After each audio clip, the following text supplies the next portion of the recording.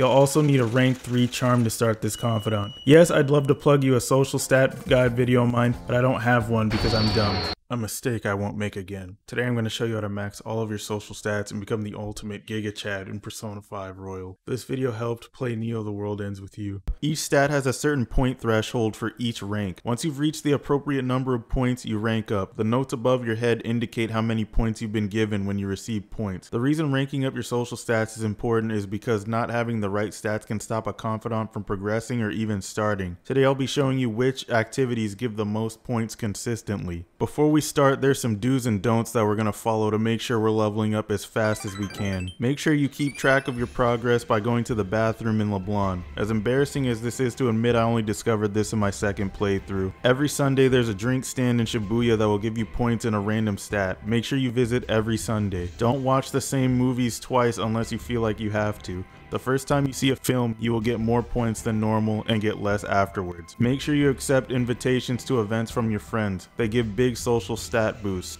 Make sure you're saving so that you can reload if you're getting points for a stat that you already have maxed. Do not do the Big Bang Burger Challenge if you don't know that you'll be able to beat it. The Big Bang Burger Challenge can increase all of your stats at once if you meet the requirements to finish them, but if you fail, you'll only get a few points in gut. The new location in Persona 5 Royal allows you to bond with your confidants through games of billiards, while also giving you 2 points in any random social stat except kindness. While the points may be lower than other methods, you can also increase technical damage through this activity. Don't read a book outside of the train unless you know you'll finish it. Reading in the train doesn't pass time, so it's the best time to read. Video games and DVDs are a nice way to consistently raise stats since they increase stats upon completion of each part. Also a nice choice for when you're trapped in your room. You can buy a TV from the secondhand shop in Yongen Jaya, as well as the game console on July 26th. More games can be found in Akihabara. DVDs can be found in Shibuya at Rental Shop Scarlet. Working at the Shinjuku bar is a nice way to kill 2 birds with 1 stone. Under normal circumstances, your kindness will go up, but some days the bar is crowded and you'll have an opportunity to speak to someone. This will give you some bonus points in a different stat. Don't miss out on one-time events. If you look around enough, there are some other activities that can increase your points in a social stat once without passing the time. Don't miss out on them. Now that that's out of the way, we can discuss the best ways to increase your social stats. We'll be starting with knowledge. Knowledge is normally the one that takes the longest to increase in Persona games due to its massive point requirement, but there's plenty of opportunities to get those points up. Your knowledge also dictates how well you do on each test, even if you get all the answers right, which kinda sucks. Make sure you answer every question in class correctly. You will increase your knowledge without passing up time. You can even look up the answers while connected to the Phantom Thieves network.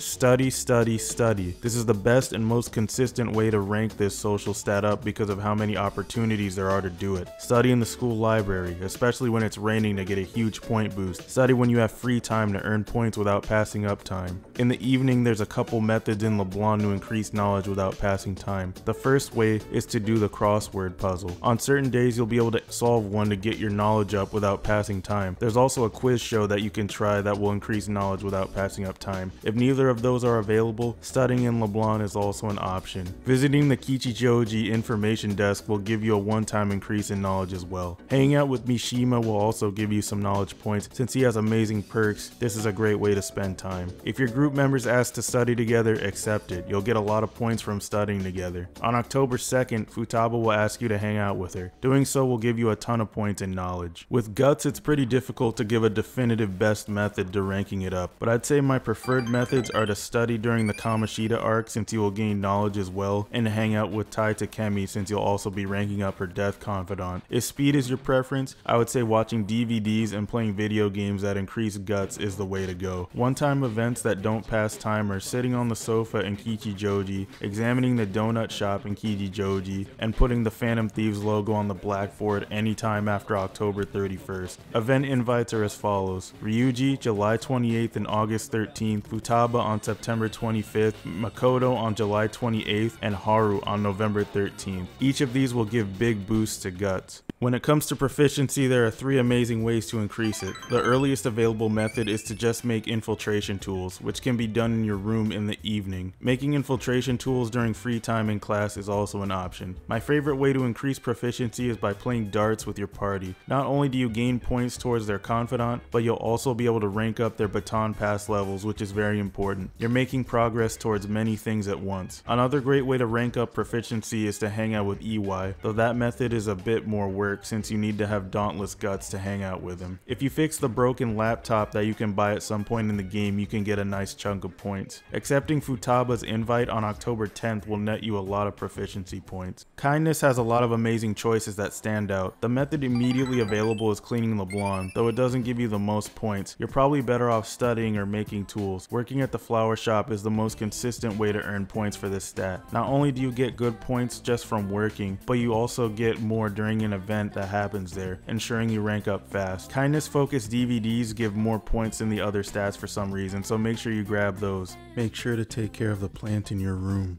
This doesn't take up time and gives you points based on the quality of fertilizer you use, which can be purchased from the flower shop in Shibuya or Shinjuku. Hanging out with Sojiro and Shinya also gives points to kindness while leveling these confidants. I would hang out with Sojiro personally since he lets you make coffee and curry, as well as gives you more points towards ranking kindness. Accepting Ryuji's invite on May 29th or Yusuke's on August 5th will give you big boosts in kindness. Charm gives you a whole plethora of options when it comes to ranking up fast. There are 3 ways you rank up without passing time. The first is to just answer questions correctly in class. Remember to use the Phantom Thieves network if you don't know an answer. Every now and then the teacher will throw chalk at you if you're not paying attention. If you have a high enough proficiency stat, you'll be able to dodge the chalk, giving you more charm. The last time free method is by doing well on your test. Unfortunately, your results are based on your knowledge stat no matter how many questions you get right. If it's high enough to be above average, you'll get a nice chunk of points. But if your knowledge is high enough to place you in top 10, you'll get even more points. When it comes to activities, there are also 3 methods for ranking up charm. The earliest method is going to the public bath. Going on Sundays or rainy days gets you more points than usual. Working at the convenience store is also a good way to earn points. Events will earn you more points than normal. Going to the maid cafe in Akihabara is another good way to get points, and ordering off of the secret menu gives you even more charm. Hanging out with Yoshida and Oya also yields good points. However, I'd recommend going with Yoshida over Oya, since he ranks up guaranteed every time and has much more useful perks. Accepting invites from on July 17th, Yusuke on July 27th, August 8th, and August 11th, or Ryuji on August 3rd will net you big charm increases. While these methods are good on their own,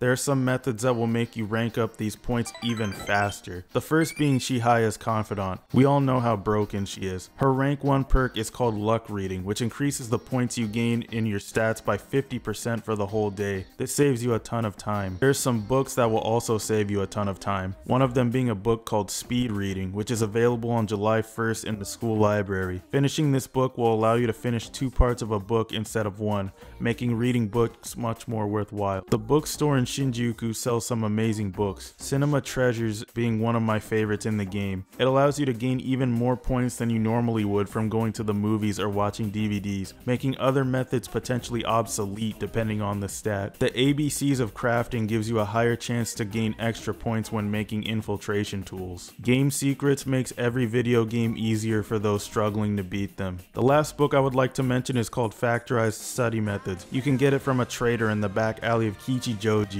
If you give him a MRE ration from the Untouchable vending machine between July 26th and the 30th, he will give you the book, which increases the knowledge gained from studying. And that's a wrap for this video. If it helped, make sure you subscribe for future tutorials, and if you're looking for some more gamers to vibe with, click the link in my description to join my Discord server. Peace.